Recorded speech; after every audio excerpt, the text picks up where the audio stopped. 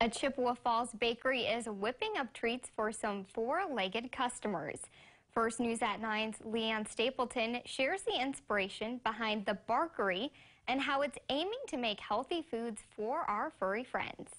One of Diane Chittenden's fur babies, Marshall, is a rescue pup. Marshall has some sensitivities and inspired Chittenden to come up with Mar's Barkery, making homemade dog treats. He has a lot of different types of allergies, like he's allergic to grass and trees and a different few food items.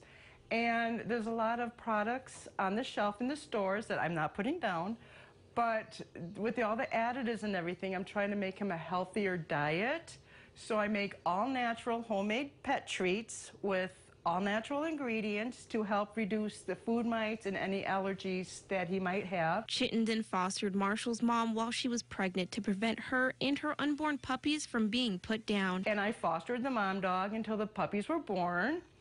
And she had 8 puppies, and my grandson named them all after Paw Patrol characters. The shelter, whichever puppy had the last adoption papers taken out, that's the one I would adopt, and that happened to be Marshall. Chittenden's pet-friendly snacks range from veggie treats to bunk cakes. They're all pet-friendly, so they look like they're chocolate, but it's actually carob, which is safe for pets. She even makes pizzas and other treats that can be enjoyed by more than dogs. Apple, oat, and carrot treat that are good not only for dogs, but your cats, goats, sheep, horses, so it's a variety of animals. At the moment, Chittenden is making her treats out of her home, but hopes to open a brick-and-mortar store somewhere in downtown Chippewa Falls or near Dog Park. Dogs are our family, and you got to treat them like family.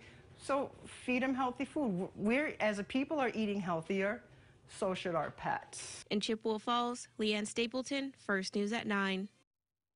If you're looking to give Mar's Bakery a try, Chittenden will have a booth at the Valentine's Day Craft Fair in Chippewa County. You can grab some treats for your pups from 11 a.m. to 4 p.m. at the Eagles Club in Lake Hallie.